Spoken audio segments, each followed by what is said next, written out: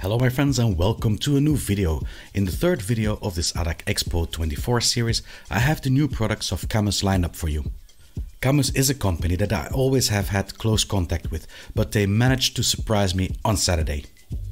The LC200 pedals features most of the mechanics for the pedals that I had in the LC100 pedals.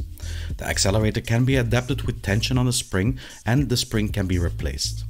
The brake uses a brake dampener, a tension spring and a sort of elastomer to create a unique braking feeling. I had people comment on it that it felt off, but for me, I really like the way this brake feels and demolishes the feeling you get from similarly priced pedals. The clutch on the other hand has been reworked and it seems to be set up now to create a mechanical biting point. This was a strong point of criticism I had for the LC100 V1 pedals. But they didn't stop there. With haptics being ever so popular, Cammus anticipated on this request and added some vibration motors to each pedal, which again I can only applaud as a new feature. Also knowing Cammus, the price for this will be democratic, but it's not the technology that makes these pedals so special. They are green. One of the biggest issues that Cammus encountered is not their innovation, technology or quality, but their products up until the C12 had the sex appeal of a Dacia Logan. And this is why these pedals really stand out for me. These are a pair of nice, tastefully colored pedals, and if they are as good as they look on paper, I think we have a winner here. And of course there is more. In all these videos you have heard me moaning about peripherals for simulated driving. Well, take a look at this. A nice Cammus button box that will fulfill all my BeamNG issues and would be a very nice addition in the cockpit of a truck, or any other vehicle where you have a bundle of buttons to map. While I see it pop up a lot for racing, it can certainly be used for simulated driving too.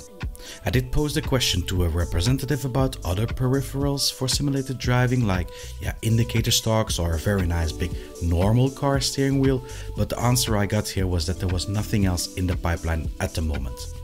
Mostly because the cost to develop peripherals specifically for simulated driving instead of mainstream racing is very high.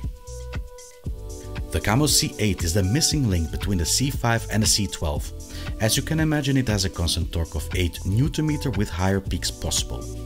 It actually looks a lot like the C5 does, but it has some subtle differences. The C5 is a fancy carbon cookie box with shiny edges and a rim attached to it, and was often criticized of being too futuristic and was even called ugly on some occasions. The C8 has a few edges here and there and is not simply a circle. It has a rev counter that is less in your face and a very neutral matte black look. The rim is slightly bigger and less suffocating the central part. I think Cammus listened to the community's comments very well, and although I wouldn't say it is the same degree of sexy as a C12, but it is miles away from the level of the C5. The shifter on the C8s have also been adjusted. Nice bigger metal ones can be found on the back. Again, a point which received a lot of criticism from the community that was handled by Cammus.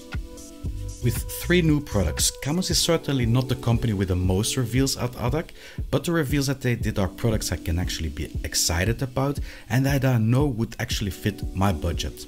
Now, it's not all gold that shines at Cammus. There are some issues and I talked about those with Mr. Lee. One of the biggest concerns people have is the technical support and general after sales at Cammus. Now the good thing is that the drive is there. Cammus has some motivated employees that get things done. The only problem is, in my opinion, that the support framework is a bit missing. Someone to call, a semi-automated mail to incident procedure, a ticket number with possibility to follow up the ticket without having to call or email. Mr. Lee acknowledges that Cammus is aware of this and assures me that they are working to improve it, although in our interview it didn't become that clear for me on how it would be done. I asked him also for the Cammus resolutions for 2025. Those included R&D for a quick release function for the C-line, with the C12 as first one to receive it. A newly designed handbrakes also seems to be in the pipeline for next year. Cammus showed a different side of itself at ADAC, a more sexy side of itself, and it seems they have found their core. The C line was generally well received by the critics and public, and with the introduction of the C8 it offers enough variation between starters and advanced drivers, all within the boundaries of an affordable budget. I believe that we will see them in the upcoming months and years develop a complete ecosystem, like the button box they were able to present at ADAC. I don't know about you, but for me, from what I've seen, I look forward in what they will have to offer. Thank you all for watching. There are still some more items to come for videos, like how I like the Thrustmaster T598 on my first encounter with it. There is also the Wall of Momo, so if you want to see those items, consider subscribing. I will see you all next video. Bye bye.